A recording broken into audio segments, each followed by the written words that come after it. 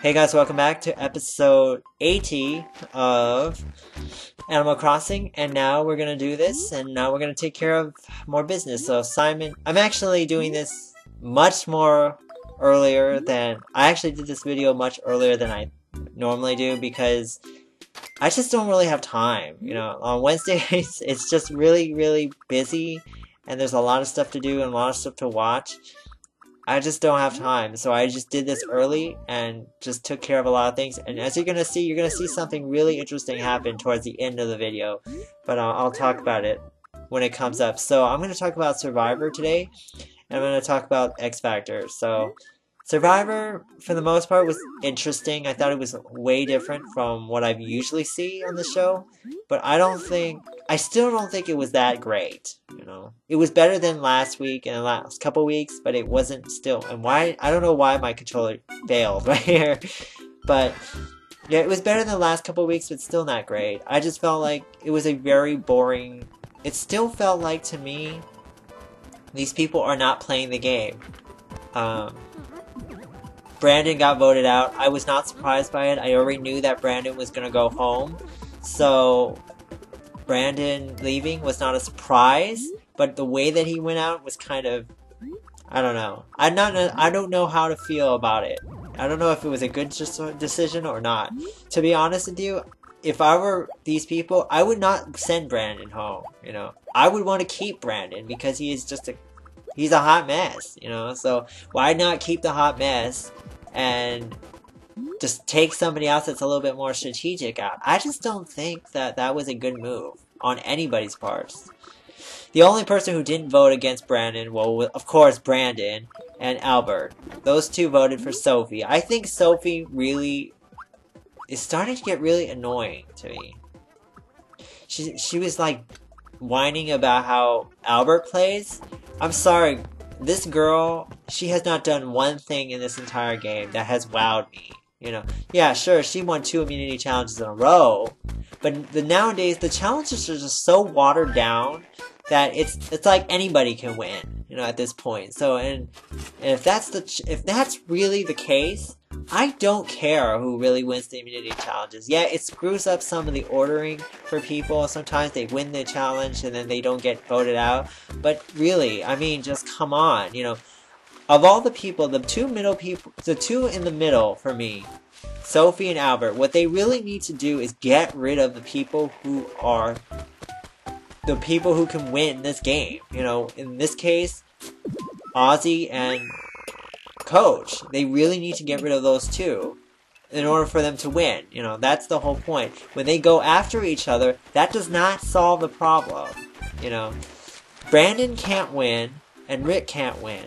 Brandon has pissed off too many people and Rick has done nothing. You know, so seriously, it's on these middle two people. They're just attacking each other, which is completely dumb, in my opinion.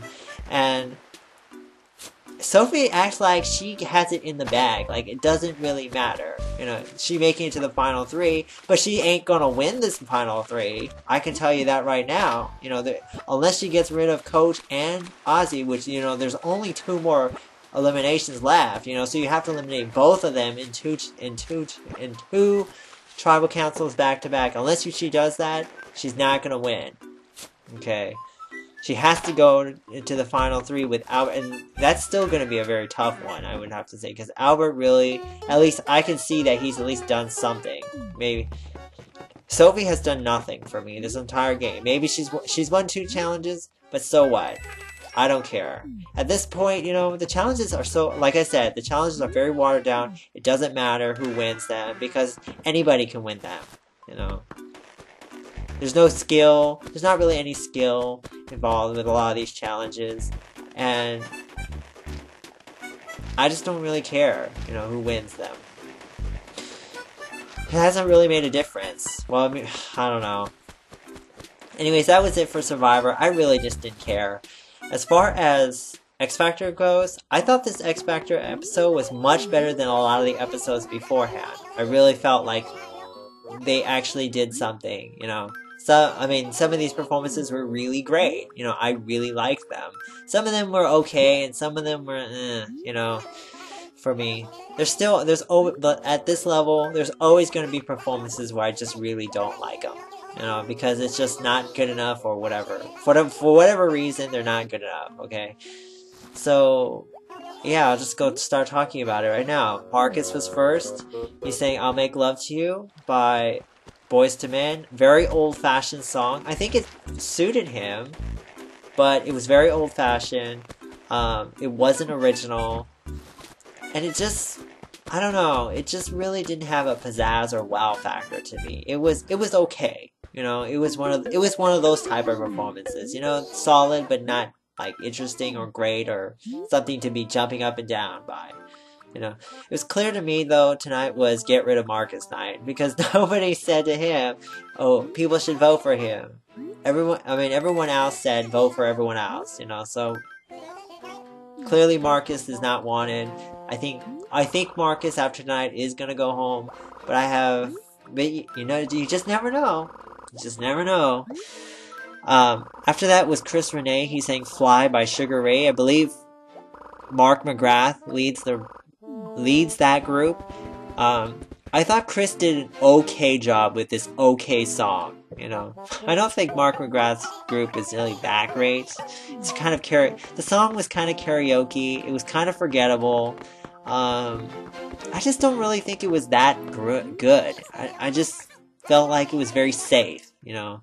And I guess for the most of the part, these choices were safe. You know, they just chose whatever fits them the best. And that was okay, I guess, but nothing to be wowed about by that performance. I think that was Chris Renee's worst. I think that was probably one of the worst of the night, to be honest. After that was Melanie Amaro. She sang Hero by Mariah Carey, and yeah. You're making this really hard for me, Melanie. I mean, like, I really like Melanie. I've always liked Melanie. If you're gonna sing Hero by Mariah Carey, you better nail it. I'm serious, because that is my song. That is not a song you play with, you know. So if you're gonna sing it, you better do a great job with it, and you better do it so well that is the best version I've ever heard.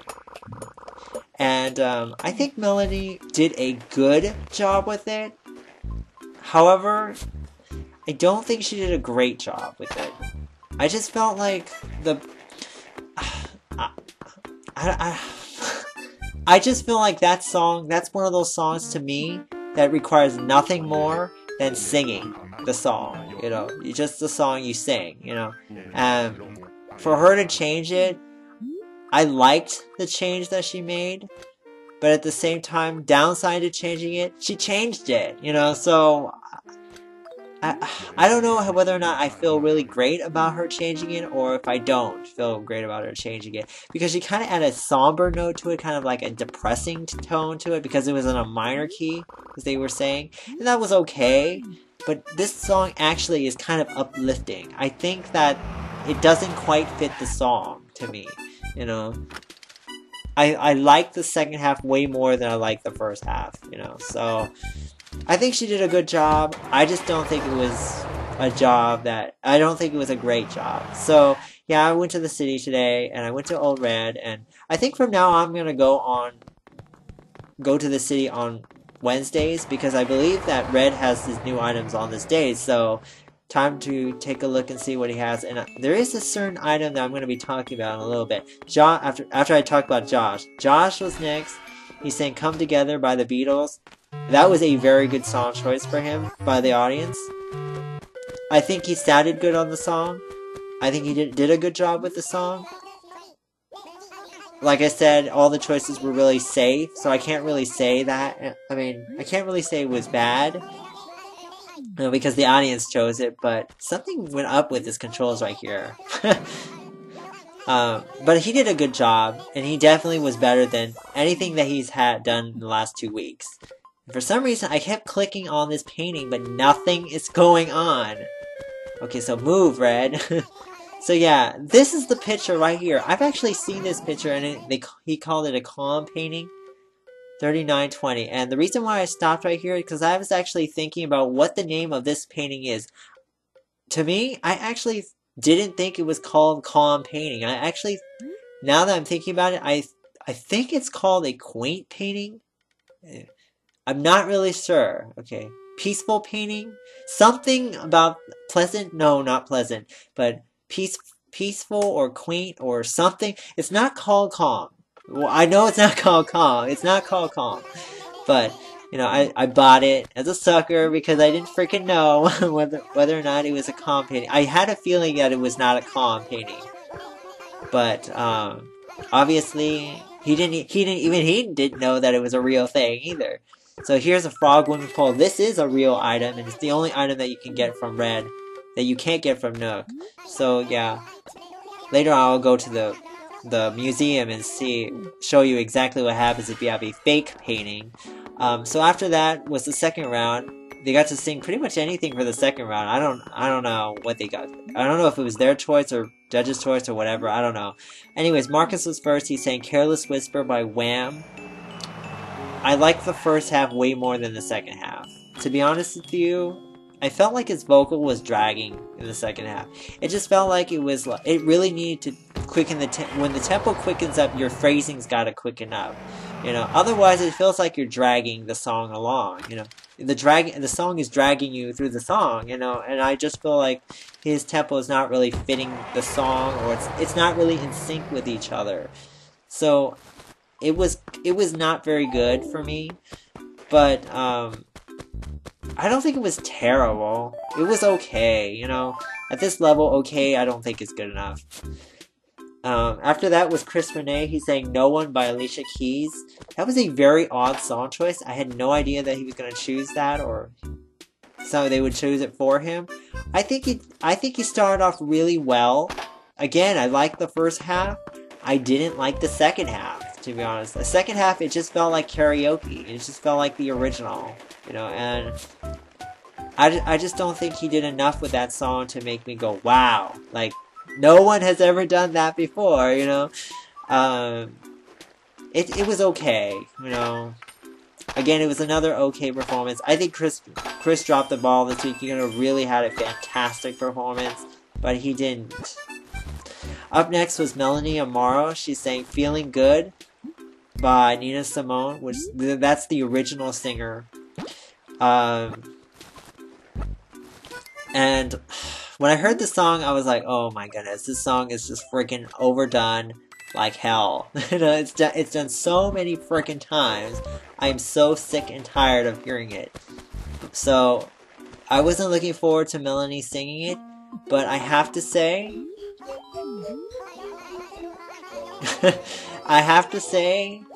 it was awesome. It was great. I mean, that's probably one of the best. Oh, so here's the painting, and he's gonna say calm painting, and it's not the original. So it's a forgery, and stupid Fox, why'd you have to? So basically, I sold it and got rid of it. So after Melanie, she was awesome. That last note that she hit, that soprano note, that soprano whistle note, close to whistle note that she hit was phenomenal.